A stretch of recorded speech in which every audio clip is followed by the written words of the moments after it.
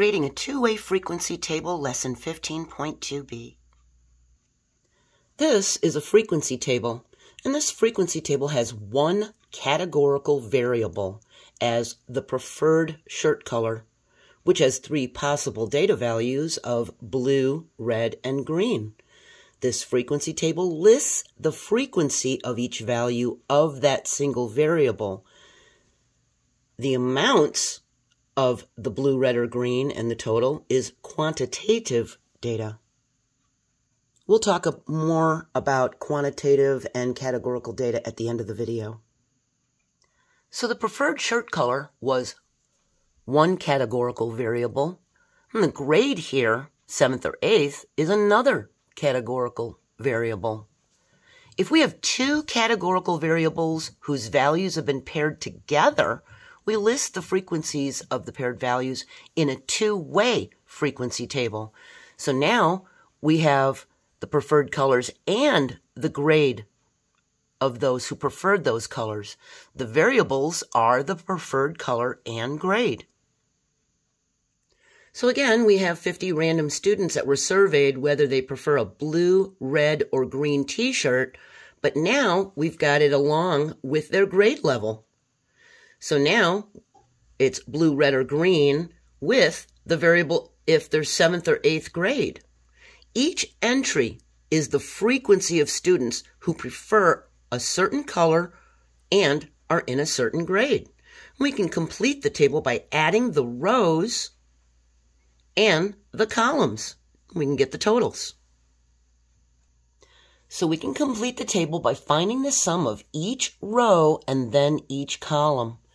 So for the row, we have 7th graders who chose blue, red, or green. We need the total. We add 12 plus 9 plus 2, and we get 23.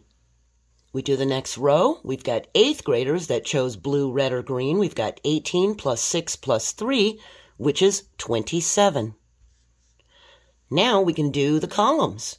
We add 12 plus 18, which is 30. We add 9 plus 6, which is 15. 2 plus 3, which is 5.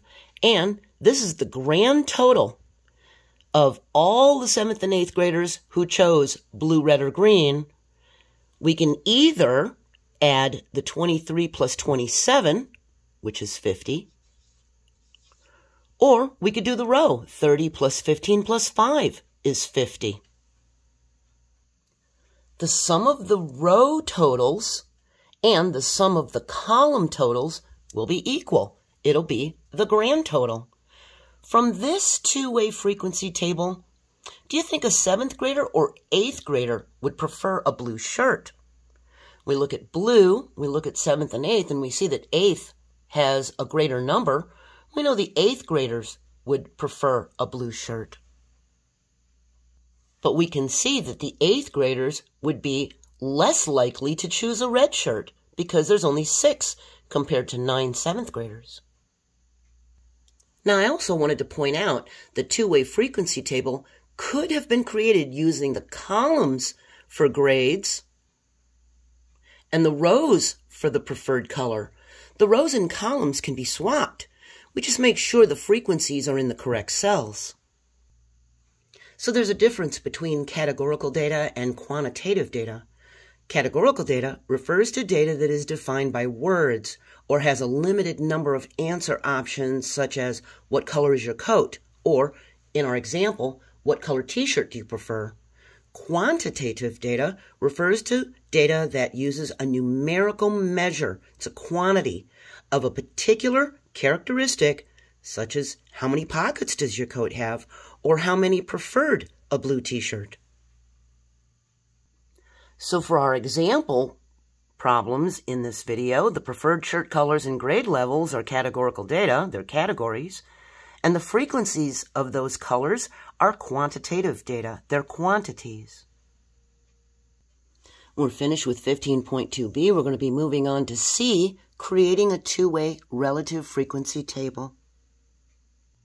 Remember to be cautious, precise when you're entering the data into the table. Make sure your addition for the totals is precise. Have a wonderful day, and please join me for the next part of the lesson. Bye.